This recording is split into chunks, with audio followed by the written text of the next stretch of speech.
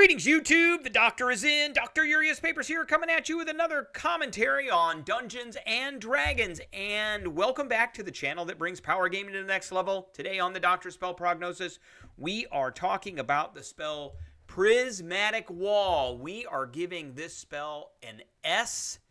But first, don't forget to hit that subscribe button. If you like this video, hit the like button. If you have any questions or comments, please leave a question or comment. And don't forget to hit that notification bell so you know when I have another video out.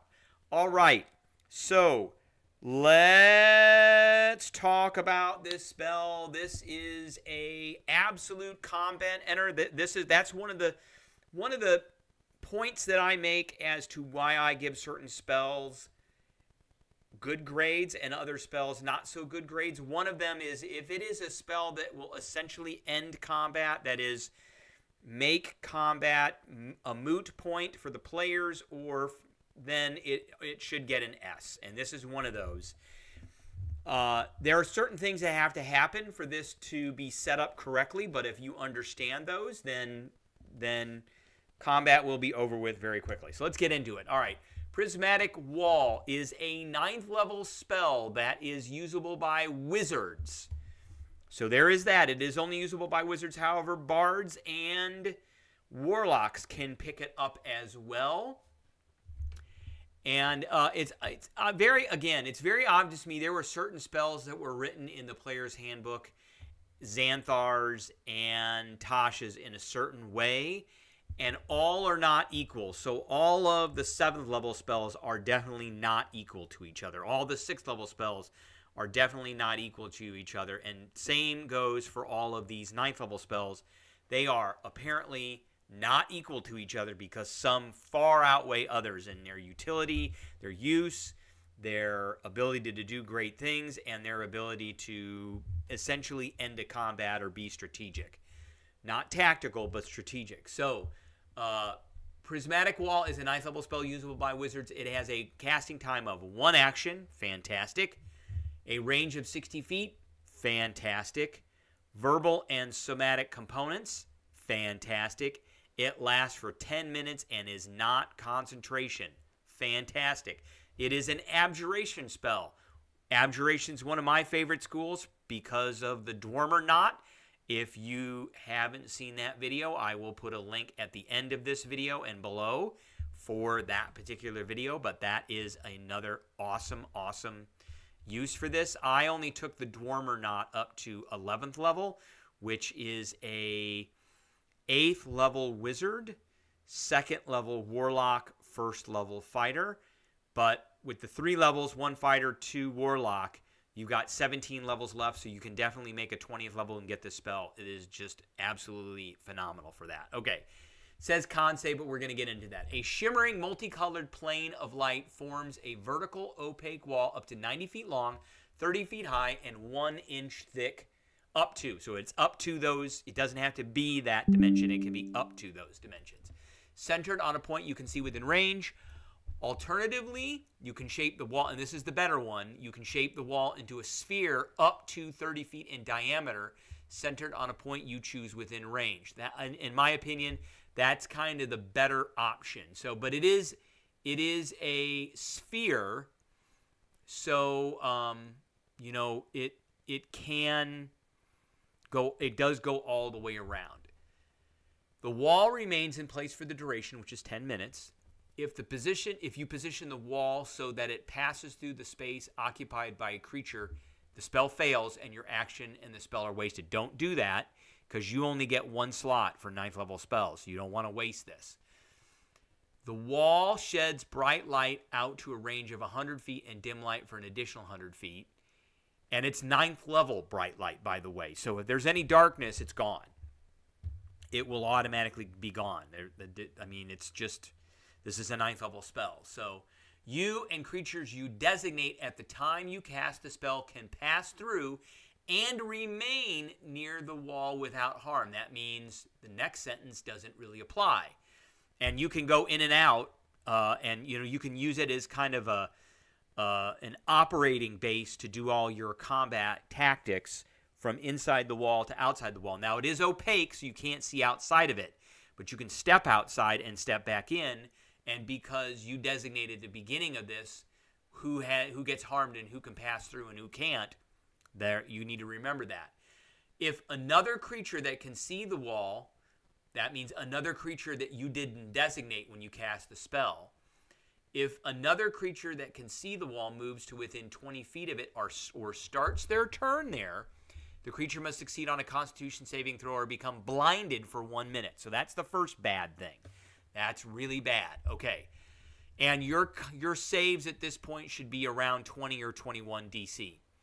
The wall consists of 7 layers, each with a different color. When a creature attempts to reach into or pass through the wall, it does so 1 layer at a time through all the wall's layers. So it doesn't say when it starts its turn, or it doesn't say, it says when it enters, but it says it in a very different way.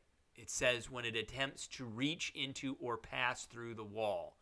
It does so 1 layer at a time. As it passes or reaches through each layer, the creature must make a dex saving throw or be affected by that layer's properties as described below. So you can push and pull things, and it doesn't say on a turn. So, or once per turn. A lot of these spells say when a creature enters for the first time on a turn. This is, you can push things back and forth in this thing, and they will be subjected to this ad nauseum. Okay, the wall consists of 7 layers, each with a different color. When a creature passes into, when a creature attempts to, it does it 1 layer at a time. So it has to make a dex save. And then the wall can be destroyed also 1 layer at a time in order from red, which is the outside. So when everybody looks at it, they see the red, to violet, by means specific to each layer. Once a layer is destroyed, it remains so for the duration of the spell. Anti-magic has no effect, and dispel magic can only affect the violet layer. So that's the last layer. Okay, so if you fail your save against the red, you take 10d6 fire damage, half on a successful save. So again, that's 35 points of damage on average. While this layer is in place, non-magical ranged attacks cannot pass through the wall, and it can be destroyed by dealing at least 25 cold damage. Now, one thing I do like about this is this spell has, whoever wrote this one, obviously paid attention to Advanced Dungeons & Dragons 2nd edition and 3rd edition, because this spell has moved through the editions very similarly, and it hasn't changed very much. Okay, so orange, fail the dex save, takes 10d6 acid damage, half as much as a successful one. While the layer is in place, magical ranged attacks cannot pass through the wall. That's spells, too, because they're magical ranged attacks. The layer is destroyed by a strong wind, so a gust of wind will get rid of it. Yellow, fail your save, dex save. Lightning damage, half as much on a successful save. This layer can be destroyed by dealing at least 60 force damage to it. So things like magic missile, things like that. Green, poison damage, half as much on a successful save. A pass wall spell or another spell of equal or greater level can open a portal on a solid surface, destroys this layer. So pass wall is a good one. Now you'll notice the first 2 layers stop non-magical and magical ranged attacks. The other layers don't really do that. Blue, 5th layer. Creature takes 10d6 cold damage. Layer can be destroyed by dealing at least 25 fire damage. Layer number 6, indigo. On a failed save, the creature is restrained. Now, the thing about this is if they fail it, they're stuck in the wall. But starting your turn in the wall does not trigger the wall. Passing through the wall triggers the wall. So technically, they're not going to be subject to all the layers when they start their turn in the wall, but they are stuck. Now, if you push them out and then push them back in, they're not moving, but they're going to be subject to the layers again. So it must make a con save at the end of each of its turns. If it successfully saves 3 times, the spell ends.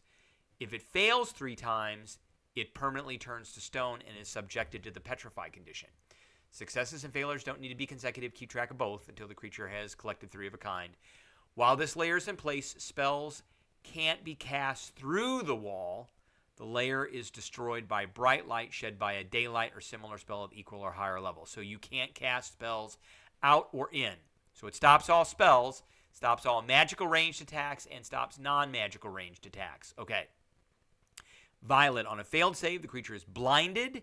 Must then make a wisdom saving throw at the start of your next turn. On a successful save, it ends a blindness. If it fails, the creature is transported to another plane of the GM's choosing and is no longer blinded. Typically, a creature that is on a plane that isn't a home plane is banished, while other creatures are cast into the astral, ethereal planes.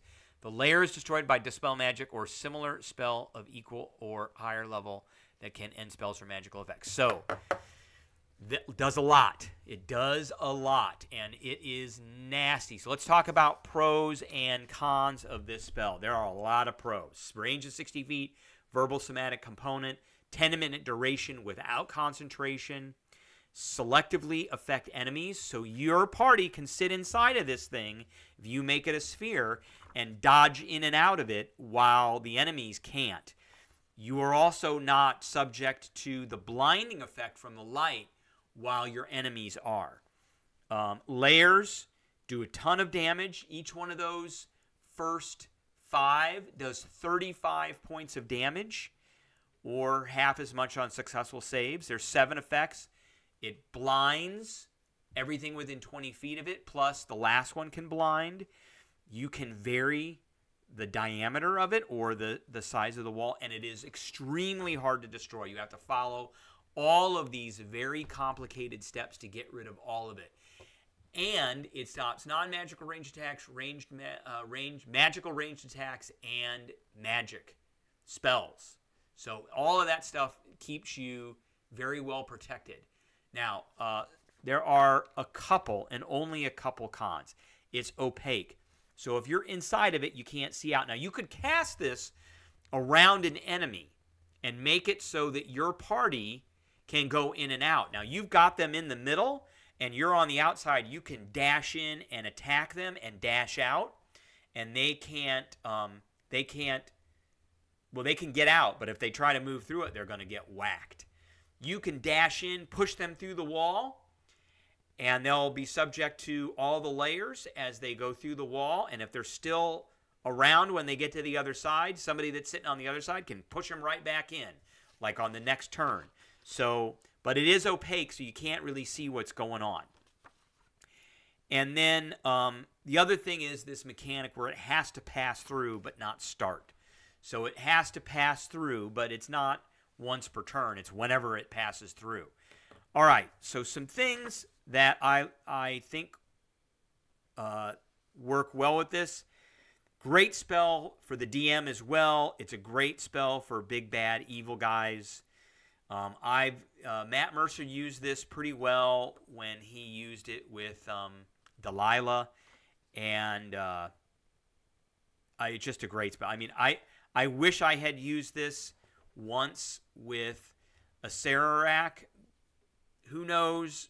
That could happen again. It is a nasty, nasty spell.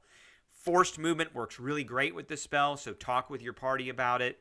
And it is an abjuration spell, and the reason I bring that up is because you get an arcane ward, and the hit point maximum is equal to twice your level plus your intelligence modifier. So you're probably going to be a 17th to 20th level. So that's 34 plus probably 5. So 39 to 45 points. And when you cast this spell, because it's an abjuration spell, the ward regains a number of hit points equal to twice the spell level, which is 18. That's fantastic.